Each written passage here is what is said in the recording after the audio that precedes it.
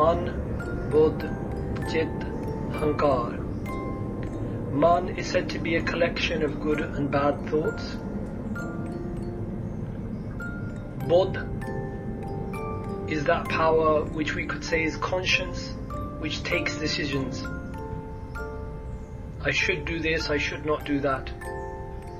Chit is that faculty or that being which stores memories and hopes for the future. And Hankar is the sense of I.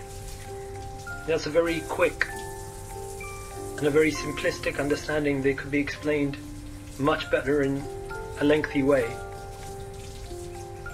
Satguru Ji says, Man ka kahya mansa kare.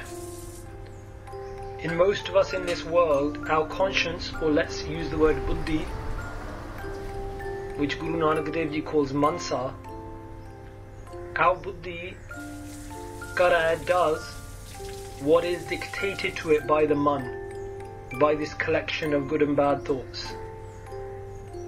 So we are all impulsively just following the thought patterns which arise within us.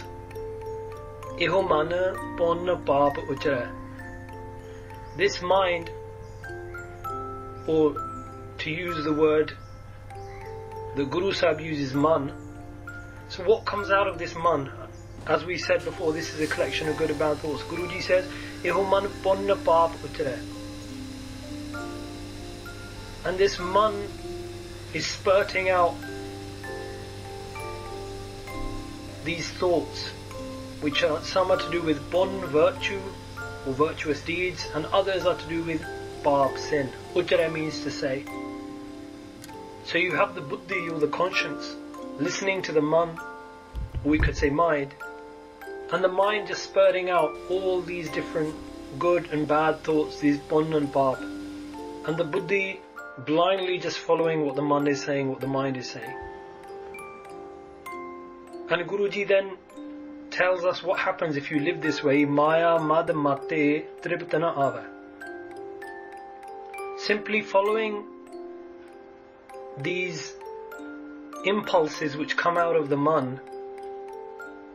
What type of a life is that? Maya mad mate. Maharaji says that is a life where you are mate, intoxicated with the mad, the intoxication of Maya,